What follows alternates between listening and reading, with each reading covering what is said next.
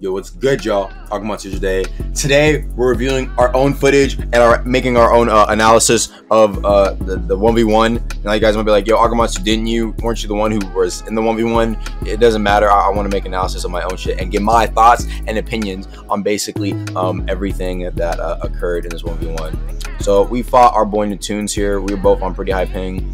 As you can see, though, I had no armor, and my exo, I don't even think I had exo. It's just the Vesperian shits. I had a dual attunement build with Thunder and Shadow. As you can see here, I'm trying to do the double pump method because I'm not really engaging with the rifle there. You can see him like throwing like some shit at me. That was new. Yeah, his managers aren't really doing a lot, but that spear hurts, I'm not gonna lie. So yeah, probably solved by not really getting any equipment either. This build did not have any equipment on it, so yeah, that's why I was just taking a shit ton of damage, right? Now if we look a little deeper into the footage, right, we can see that I'm not really landing my shit as much. I'm not gonna lie, again, that is kind of on me. I won't say that it's necessarily shit because I feel like there's definitely some mix-up potential, because it's not like a regular sword how it's just like a swing, right?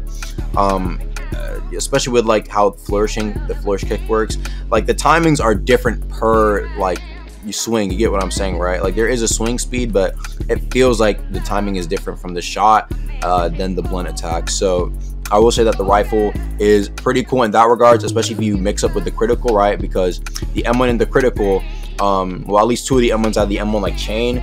They look exactly the same. The only difference is how long it takes to shoot the bullet. So there's definitely a lot of mix-up potential there. But other than that, I'll have to wait and see how people really abuse it. I think the bullet's proc enchants. It should proc enchants. If it doesn't, it might be only like the critical that does it. But if only the critical does it, then it's kind of nerfed. But if every single bullet procs enchants, and this thing could be kind of cracked, because you could just sit back from afar and just wait for like your detonations to proc and shit like that. I don't know. You guys get what I'm saying, right? Now, as for the stats, we see here we have 31 damage with the max scaling.